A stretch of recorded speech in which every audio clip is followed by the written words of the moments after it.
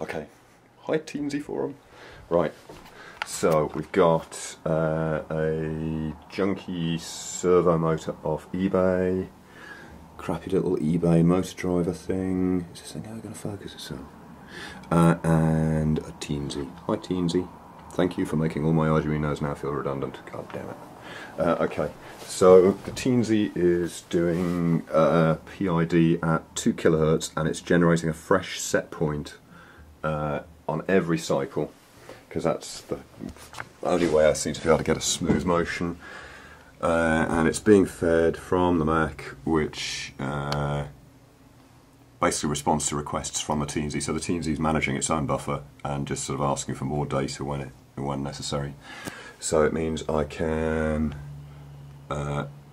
initiate a move, prepare a move, and the Teensy's asked for enough data to start with, and then I hit the button, it resets to starting camera position, does the move, nice little kind of sine wave start and stop with a constant velocity in the middle, and then at the end it waits and resets for the next take.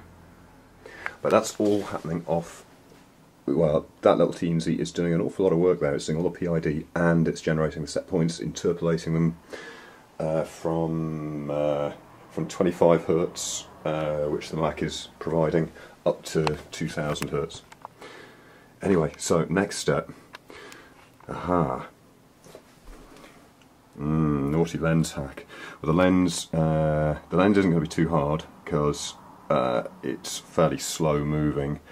But I've got that working with an Arduino, and I'm going to get it to use the same protocol, so the same server software I've done over here will work with it. The tricky thing though is going to be moving on to kind of proper steppers. Don't really know how to approach ordinary stepper motors because they need such high frequency, and I don't know how to generate those pulses at high frequency while still being able to do kind of simple serial communications and that sort of thing. But anyway, bye.